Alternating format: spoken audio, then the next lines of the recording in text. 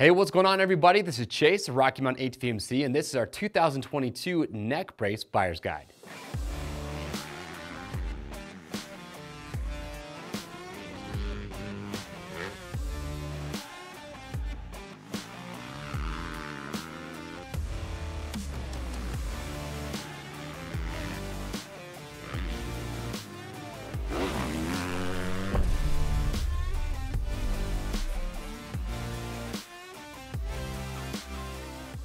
All right, everyone, thank you so much for checking into the Rocky Mountain YouTube channel. As you can see today, we are showing you all the neck braces that we offer for 2022. We're gonna go through today, I'm gonna talk about each one, and I'm gonna be pretty brief.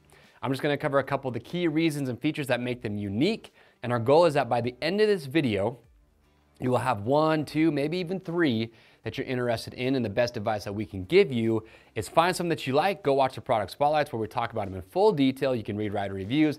As always, if you do want some more feedback, because I've ridden in a lot of the braces that are up here, well, leave your questions, your comments below, and we will help get those answered for you. Now that being said, you notice too that there's kind of two types of braces on the table. You've got your traditional neck braces, which are these four here, and you've got what we call more of a race collar. So we're gonna talk about the differences between these when we cross that bridge.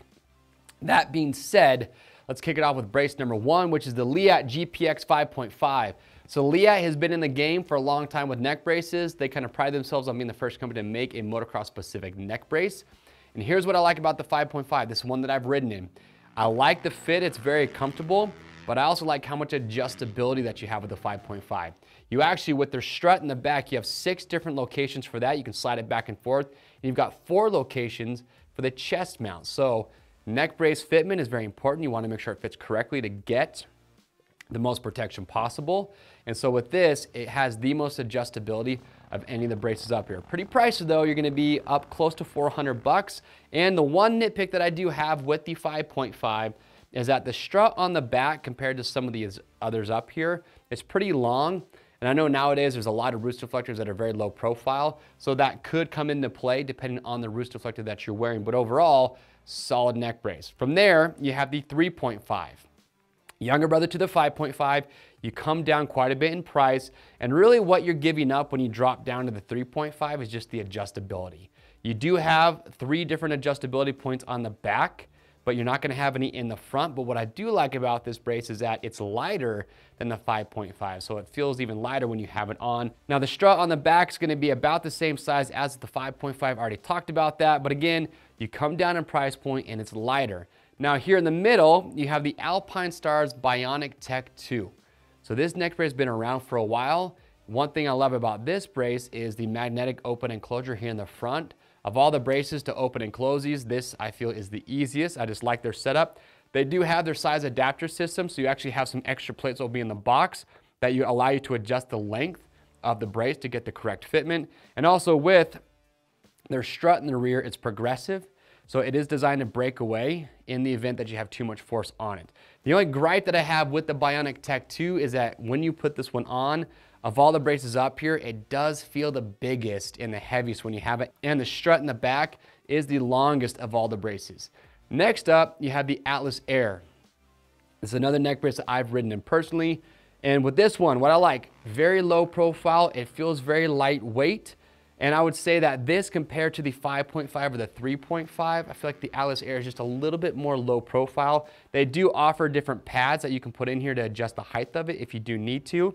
Now with the Air though, you're not gonna get as much adjustability as say the Leatt. You do have 6 points of adjustment in the back, but none in the front. What I do like about this brace though is that these chest mounts in the front, they purposely made those to have more flex.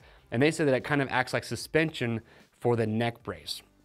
So those are your traditional neck braces. Now we're moving into a couple other options that we like. They're more called a race collar. You've got the Atlas Vision collar, and then you have the R4 from EVS. And looking at these two, the drastic difference is that compared to all the others we just showed you, you're not gonna have the shelf in the front or the back.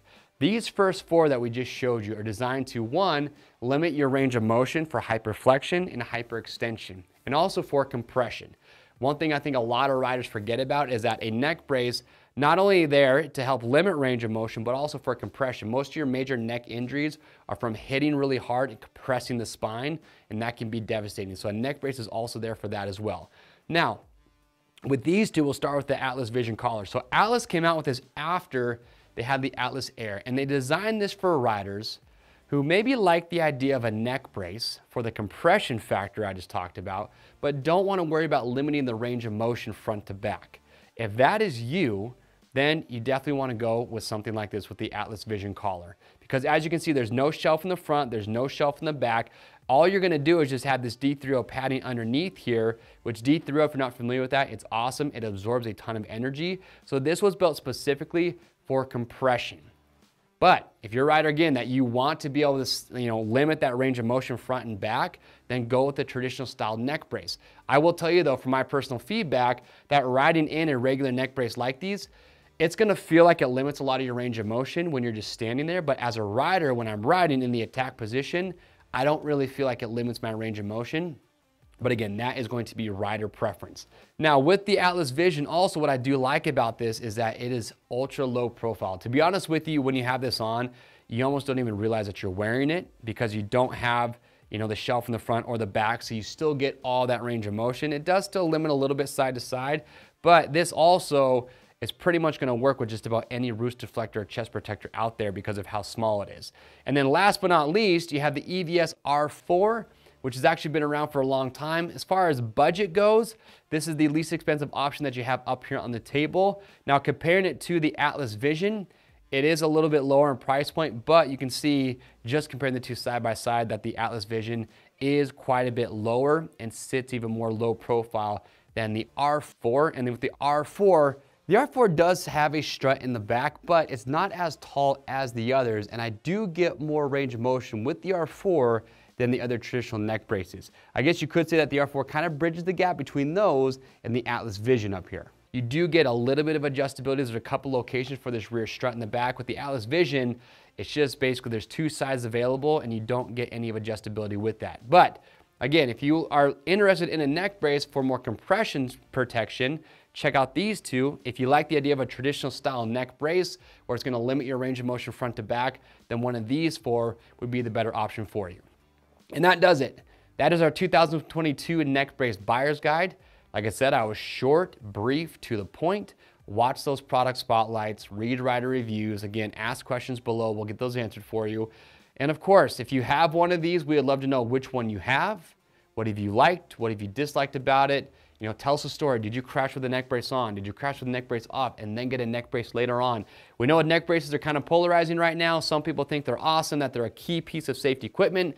Other people are on the complete opposite end of the spectrum. But my advice to you, if you feel like a neck brace is going to make you safer as a rider, then by all means, wear a neck brace. With that being said, remember, orders over $75 ship free. If you like this this buyer's guide, well, get subscribed to the Rocky Mountain YouTube channel because we have buyer's guides for all the major categories for off-road. So get subscribed, hit that notification bell. That way you know when all our great videos come out.